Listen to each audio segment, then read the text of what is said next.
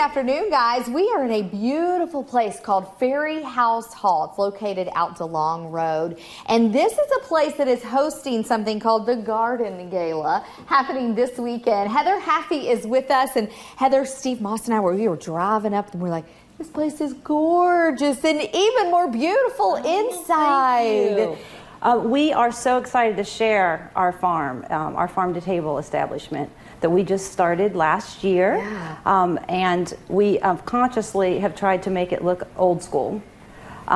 It's a historic property on this side of town that was redone with all historic and old, like the floors are old and reclaimed products. So.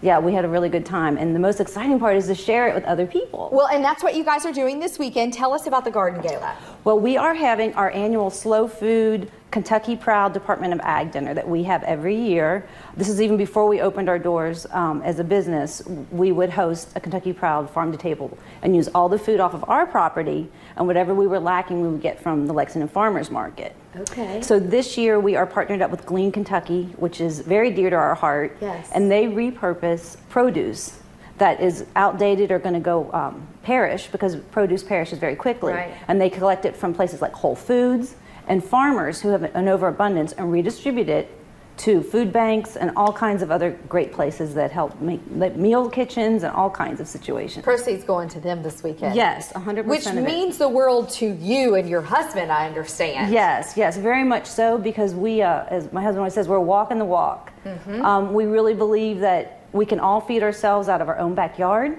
There's no reason to get, your blackberries from Mexico. Blackberries flourish in Kentucky.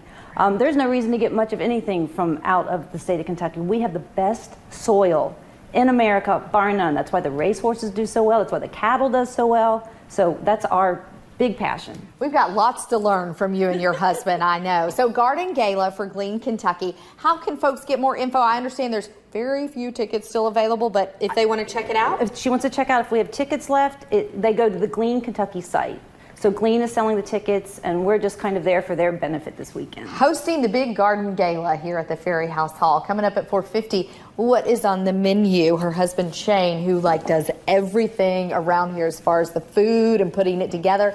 Oh, he's got a fabulous dessert that we're going to check out. That's coming up here in just a bit. I'm Deanne Stevens, out and about. Back to you.